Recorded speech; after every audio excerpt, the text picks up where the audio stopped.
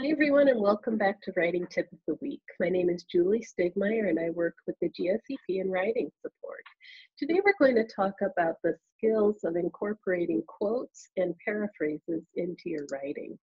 So, what's the difference? First of all, a quotation uses the exact words of the author surrounded by quotation marks.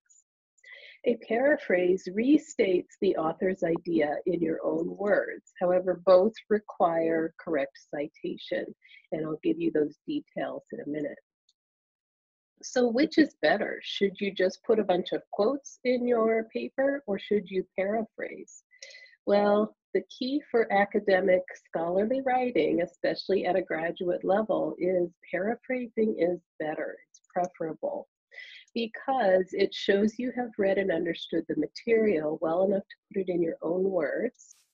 It allows you to continue to present the material in your own voice. And as the APA manual points out, published authors primarily use paraphrasing as opposed to quoting. So students should also emulate that procedure. So is it ever good to use a quotation? Well, there are some circumstances when it is helpful. When the source presents an exact definition you want to retain, and when the author has memorable or special wording, when it's worded in such a way that you could not compare to that in your paraphrase, or when you want to respond to that exact wording. Then you might put the exact wording in a quotation and then respond to it.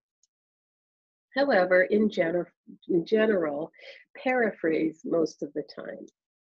If you do choose to quote, keep your quotation as short as possible. And I've put in an example here. The definition of quality of life thus refers to a standard of health, comfort, and happiness which individuals experience. So notice here a couple of things. First of all, I have kept my quotation short. It's only 4 words.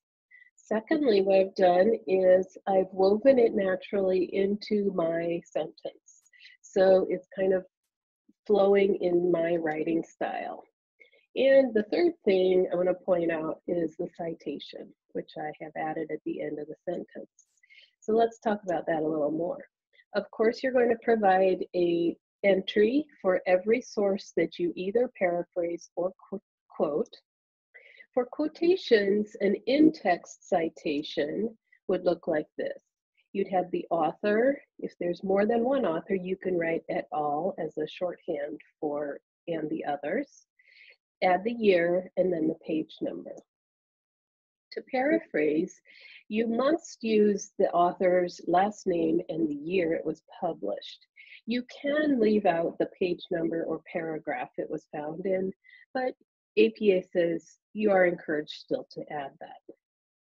Well, that's all for this week's writing tip. I encourage you to continue your paraphrasing skills. Contact me if you need help with that, and happy writing.